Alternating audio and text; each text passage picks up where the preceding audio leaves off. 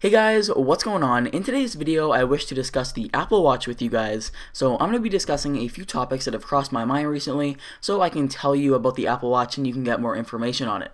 So regarding the release date, the Apple Watch is going to be coming out in April. Now, Apple did tell us that the Apple Watch is going to be coming out sometime in early 2015. Now, when they said this, we were expecting at the earliest February and at the latest March. That would be in the first quarter of 2015.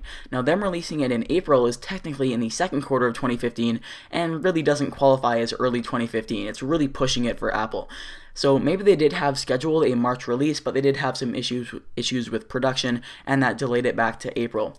Regardless, the release is going to be in April, and the sales for the Apple Watch are probably going to be insane. It's probably going to be even harder to pre-order an Apple Watch than it was to pre-order, for example, an iPhone 6. So in the first 24 hours of pre-ordering on the iPhone 6, I believe Apple sold over 4 million.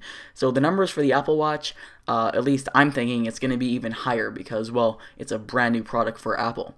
Moving on, I'm going to be talking about price now. So the Apple Watch is going to be starting at $349. Now, I'd like to highlight one word that I said, starting at. The Apple Watch is starting at $349, and the price is only going to go up by a lot from there. So if you're expecting to pay $349 for the Apple Watch, that is not including taxes. That is for the smaller face, the 38mm, and it's for the crappiest or cheapest band. So if you're hoping to get the larger 42mm face and you want to get a better band, you're probably going to be paying upwards of $400 to $425, and that's not including taxes. So the Apple Watch, if you were thinking you were going to be spending around $349, that is if you want to get the cheapest band and the smaller face. So just keep that in mind when you are buying your Apple Watch. Now, the last topic I want to talk about is iPhones and using your iPhone with the Apple Watch. So Apple did say that an iPhone is required if you do have an Apple Watch. Now, I'm going to be talking more about jailbreaking. So iOS 8.2 comes with the WatchKit utility, and you cannot use the Apple Watch unless you have iOS 8.2 installed, because iOS 8.2 comes with the Apple Watch app, and you cannot use the Apple Watch without an iPhone.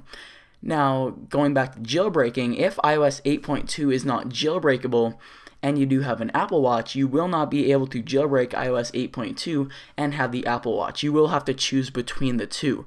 So if you are, for example, on iOS 8.1.2, which at the moment is still jailbreakable, then if you buy an Apple Watch, you will not be able to use it with iOS 8.1.2.